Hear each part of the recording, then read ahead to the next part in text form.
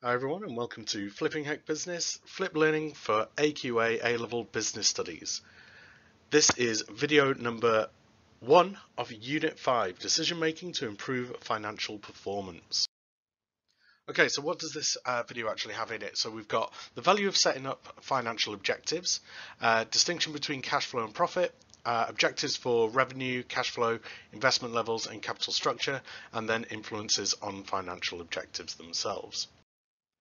So once again, if we look at how this actually relates to other areas of the course, now obviously it's financial objectives, so it will link with all the corporate objectives, marketing, operational, the HR direct objectives as well. It also links to budgeting, shares and shareholders, and decision making as well. So whenever you've got like a bigger question to do, try and link back to some of these as well. So what is a financial objective? So it's a specific goal or target relating to the financial side of a business. This can be for profit and shareholder returns, cash flow targets, return on capital employed, or cost minimization. So in other words, when we're talking about financial objectives, we're talking about anything to do with the money side of it. So it could be that, like it says here, we're aiming for profit, so we're looking at 5% profit increase, or we're looking at being able to give out a certain amount of dividends, or we're just looking at being able to survive, so we've got our cash flow target set up. It could be a return on capital employed, so if we've put any investment in, are we getting it back? Or it could just be trying to minimize our own costs themselves. So the value of setting financial objectives is that it gives focus to the entire business. It makes sure that there's coordination, there's efficiency going on. So again, you've not got like, the marketing team just going off and spending everything that they want when they've been given an objective by the finance team and said, right, well, we've only got this limited amount of funds. It's an important measure of success or failure for the business. I mean, like, you read about companies all the time. If you looked at Tesco, how much profit they are making, then you can see, why there are certain factors where they've had like reductions in the profit that they're actually created. It reduces the risk of business failure. So if you've actually got the objective set, are you just surviving? When are you actually going to start making money if you're a startup business? It provides transparency for shareholders about the investment. So if you've got shareholders, they need to know the profits. Again, if we go back to Tesco, a few years back, they didn't have that transparency. And what happened? They declared that they were 250 million more profit than they actually had.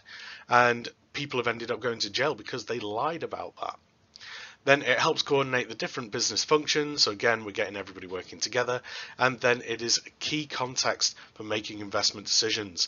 Okay, so if you've got profit left at the end of the year, then you can start using it for investment. If it's not there, then maybe you have to go for a loan or another source of finance.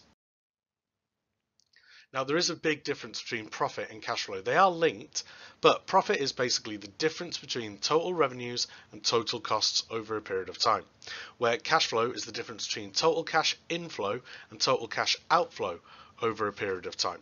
So again, profit is kind of like what you get at the end. Cash flow is just making sure that you've got something for the day-to-day running. So here is profit. So you can see here that profit is sales minus, which is less, minus variable costs, minus fixed costs. If we add those together, it's obviously total cost, give you your net profit. But cash flow is cash inflows, so money coming in, take away cash outflows, money going out of the business, and then that gives you your net cash flow. So cash flow itself, now there's a bit of a difference in the fact that like there's timings. So for example, sales that are made to customers on credit. So if you've said, right, well, you can buy some of my items and pay me back in a certain length of time, well, that's going to affect your cash flow. In the immediate effect, you're not going to have very much money, but in the long term, you'll be getting more money come back. And then also payment to suppliers. So I mean, like you flip it round, and if you said, right, well, to your supplier, right, I'll pay you for these raw materials in a few months, then again, that money isn't being spent right now and it could be invested elsewhere. So the way that fixed assets are accounted for is that you've got the payment for a fixed asset equals cash outflow. Cost of fixed asset treated as an asset, not a cost. And then depreciation is also charged as cost when the value of a fixed asset is reduced. So in other words, payment of fixed asset equals cash outflow when you've actually got to pay for something. but the cost of the asset, so it's not actually going out until it's gone, until you've actually paid the money. And then depreciation is basically where a vehicle or like an item loses its value over a certain period of time. Now you need to keep a track of that, because if you're relying on your cars being worth the same amount of money year on year, then they're not going to be. And if you try to sell all those assets, you would actually make less money back on them. And then cash flows arising from the way the business is financed. So inflow comes from things like shareholders, bank loans, factoring, right? Repayments of amounts loaned, and then payments of dividends. So payments of dividends would be money going out. Repayments of amounts loaned would be money going out, but everything else would be inflows. So what's the real sort of difference? So here's a few examples then. So we've got a customer buys goods for £50,000 on 60-day credit. So what happens to profit in that case? So in that case, sales of £50,000 are recognised immediately. You understand that at the end of the year, your profit will have that £50,000 in sales. But with cash flow, because remember, cash flow is everything you need for the day-to-day running. That's the actual, is there money coming in? Well, the cash inflow of £50,000 will only come in when you actually get the £50,000. So you may register it as profit, but you won't be able to spend any of that money because it's not there. If there was a marketing campaign costing £10,000 ordered from a marketing agency, well, the cost of the £10,000 included in the marketing costs. So straight away in profit, you would take that into account. And then the cash outflow of £10,000 would actually go to the agency once you have paid, and you'd be more likely to pay towards the end of the campaign than you would at the beginning. Again, if we go back, we've got new factory machinery bought for £150,000. So what happens to profit? Well, there's no effect.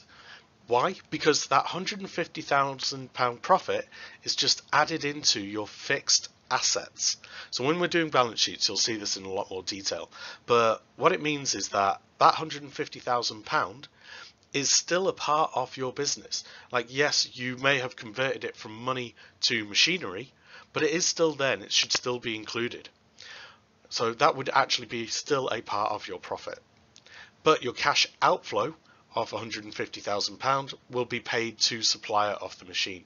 So in other words, your cash flow will see a reduction of £150,000, where your profit won't see any change. Right, depreciation charge of £100,000 to reflect use of factory fixed assets. So in other words, you've got machinery, it's getting a little bit dated now, so you reckon that it's probably worth £100,000 less than it was when you got it. So that depreciation of £100,000 needs to come off your profit. It needs to be recognised that it is no longer, if you try to sell the machine, then you would no longer get the same amount of money for it. So you recognise that by taking it off. But your cash flow, well, nothing happens because it isn't actually money that you can spend at the moment. If you were trying to sell it, then it would add on to the cash flow. That's fair enough. But just because it's depreciation means that you won't affect your cash flow, but it will affect your profit.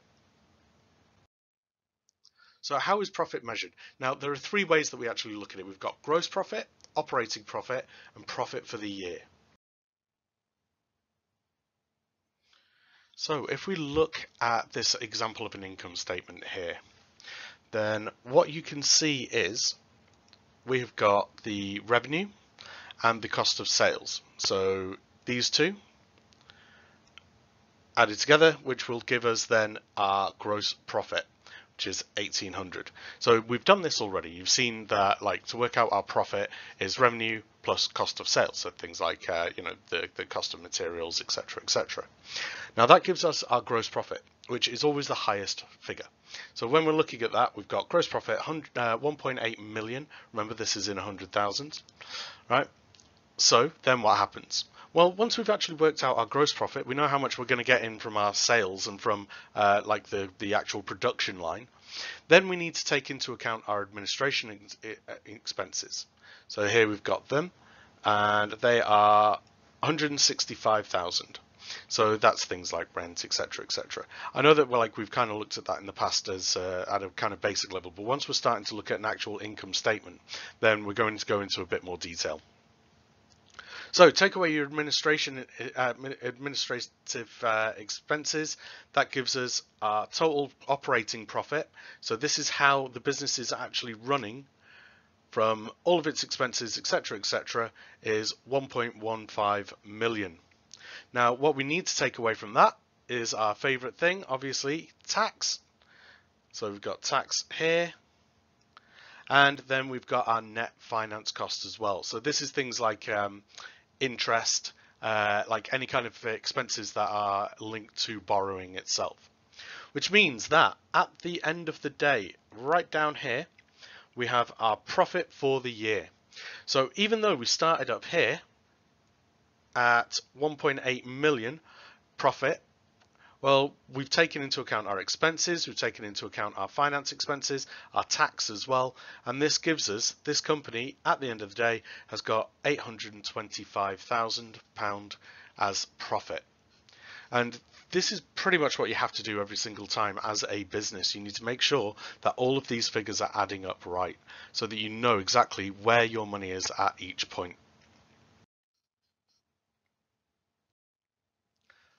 Okay, so first of all, what we're looking at revenue. So revenue is sales during the period. Then we've got cost of sales, so direct cost of generating revenues go into the cost of sales. So these are things like raw materials, components, good bought for resale, and direct labor cost of production. So like if it's anything that is to do with like overtime, etc., or any kind of like basically anything that is linked to our variable costs. So direct labor production costs would be things like commission. And then that gives us the gross profit. So difference between the revenue and cost of sales. Simple but very useful measure of how profit is generated from every £1 of revenue before overheads. Overheads are like any of your expenses, right? So it's used really to calculate the gross profit margin then from that as well. So that's our first profit line. Then we go into our administration expenses, so things like operating costs and expenses that are not directly related to producing the goods or services are recorded here. So that's like distribution costs, marketing, transport, wide range of administration expenses or overheads that a business incurs. And then that gives us a key measure of profit, which is our operating profit. So it records how much profit has been made in total from the trading activities of the business before taking into account how the business is financed. And then we've got finance expenses, so interest paid on bank and other borrowings, less interest income received on cash balances. So in other words, like how much interest you're paying compared to how much interest is being paid back to you. Useful figure for shareholders to assess how profit is being used up by the funding structure of the business. Then we've got taxation, so an estimate of the amount of corporate tax that is likely to be payable on the profit, and then that gives us our profit for the year, our net profit. So the amount of profit that is left after tax has been accounted for. So shareholders then decide how much of this is paid out to them in dividends and how much is left for the business, so retained profit. So you know, at the end of the year, shareholders will decide, well, how much are we actually going to get back? If they're looking for expansion, then they might have a reduced amount of dividends because they know that like they're going to be investing a lot of money back into the business, which will give them even more in the future. So if we're looking at objectives themselves, so we've got things like revenue objectives. So these are usually set quite early by most businesses. So revenue growth could be as a percentage or a value. So aiming to grow the business total revenue of a business by 10% or to reach 1 million in sales during a year. Then you've got sales maximization, so aim to maximize total sales. So it doesn't matter whether they're profitable sales or it just is aiming for the actual sales themselves. So going for volume rather than value. And then market share, so to grow market share to 20%. So it could be that they'll involve faster revenue growth than market competitors. So again, when you're looking at revenue objectives, it's not always going to be just about the money. It could be market share or it could be maximizing sales. Cost minimization objectives. So these are where you are trying to be the most cost effective way of delivering goods and services to required level of quality. So in other words, what you're trying to do here is you are trying to make sure that you are spending as little as you can without putting too much strain on your quality. You've got to decide first of all what your actual like objective is for your product. Like, are they actually low cost? Are they expected to be lower quality? Well, if that's the case, then maybe you can like start your cost minimization can be quite drastic. Whereas if you're expecting high quality, then it could just be a case of cutting down some small things, but still expecting to pay that quality out. So benefits of it is usually you'll lower your unit costs, which will make you more competitive. You can produce cheaper than your competitors. It raises up, therefore, your high gross profit margin, which will also give you a higher operating profits, and then it will improve your cash flow because you're spending less but still getting the money in. And then finally, you'll get a higher return on investment. So if you invest in machinery that makes everything cheaper to produce, well, that's fantastic. What you might find is that it's a lot cheaper to do that than to just carry on working the way you're doing and trying to cut those costs. So profit objectives. So revenue and cost objectives are often set in order to support profit objectives. So the most common profit objectives are, so it's again, specific level of profit. So to achieve an operating profit of 1 million.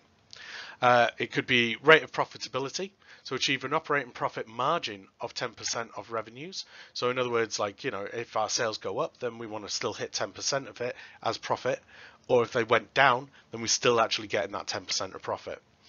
Profit maximization, so to maximize the total profit for the year, or to exceed industry or market profit margins. So in other words, to beat your competitors. So possible cash flow objectives would be things like reduce borrowings to target levels. So again, not borrow too much money from outside sources such as banks or from your suppliers.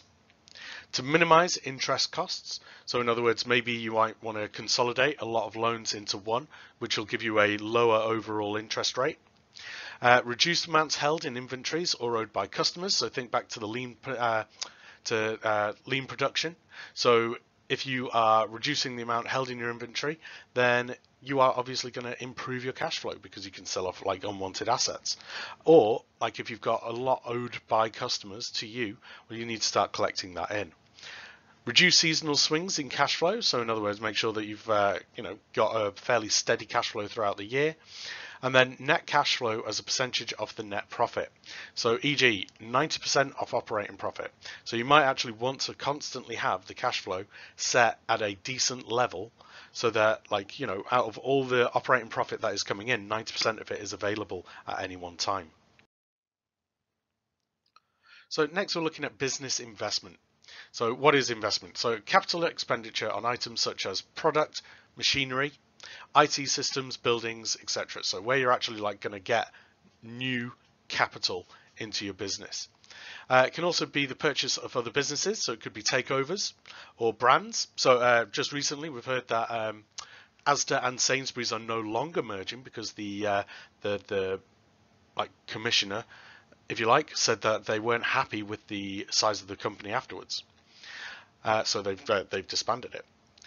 Then investment is intended to help generate a return or profit over more than 1 year. So investment, it could cost you money 1 year, then you might not see any profit investment on that investment until maybe the year after or the year after that. So two common investment objectives are level of capital expenditure. So in other words, set at either an absolute amount, so invest 5 million per year, or as a percentage of revenue. So 5% off your revenue every year will get put back into the business.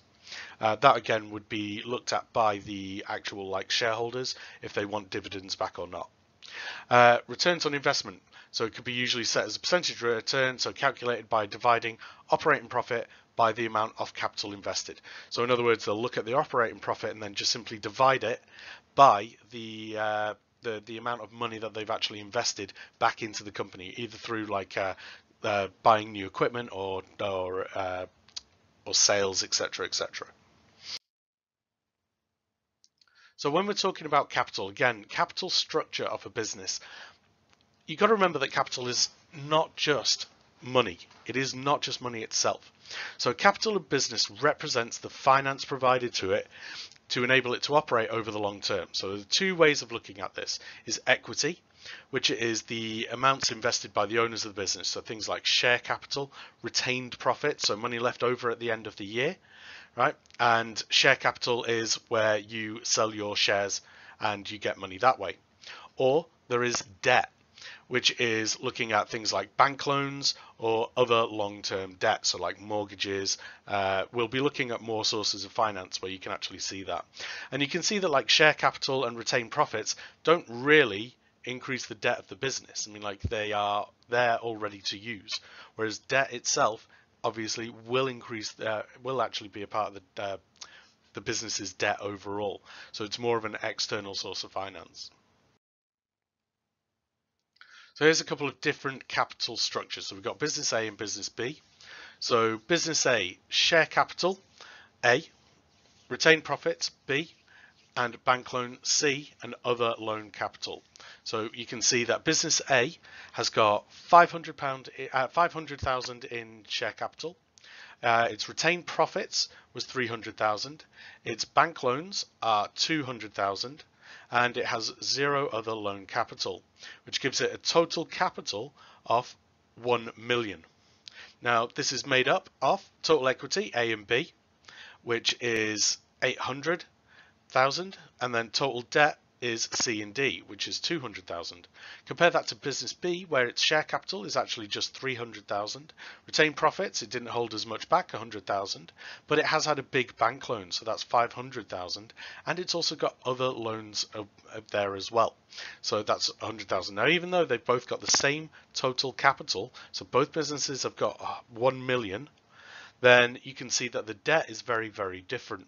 Now, the total equity for business A is a lot more debt that, well, not debt, but it's raised this capital without increasing its overall debt by too much, by just 200,000. Right, and then obviously there's interest rates on top of that. Where business B it's managed to hold some, but overall it is actually like borrowed an awful lot of money, and it's going to have to pay interest rates on all of that. So it is actually in a worse position. So if we look at the overall like debt to equity ratio of those two businesses, then you can see that business A, its debt being 200,000 and its equity being 800,000 means that it has 25% of its like overall capital structure is debt, which is, you know, pretty reasonable. Whereas if you look at business B, then its debt is 600,000, its equity is 400,000, which means that even though these two companies have got 1 million in capital structure available, then business B is in a far worse position because it's actually got 150% debt.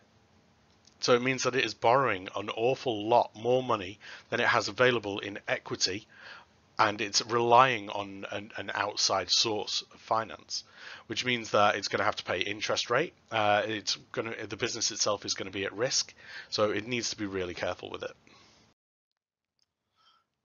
Okay, so capital structure objectives. Now, really, we can sort of look at these in two different ways. So if you're looking for higher equity, then in your in capital structure, so where you're actually looking to say, right, well, I want there to be less borrowing outside the company. So this could be where there is a greater business risk. So like if it is a brand new startup company, well, you want to try and keep that debt down to a minimum because you are going to have to actually borrow anyway. But it could also be where there's more flexibility required. So in other words, you don't have to pay dividends. So if that's the case, then you can make sure that your equity is going to be like set at a higher level because you're not having to pay out anyway. Or if you're a startup, you're just trying to keep it at as minimum a level as you can until you start making profit. On the flip side, though, you've got reasons why having high levels of debt can actually be an objective.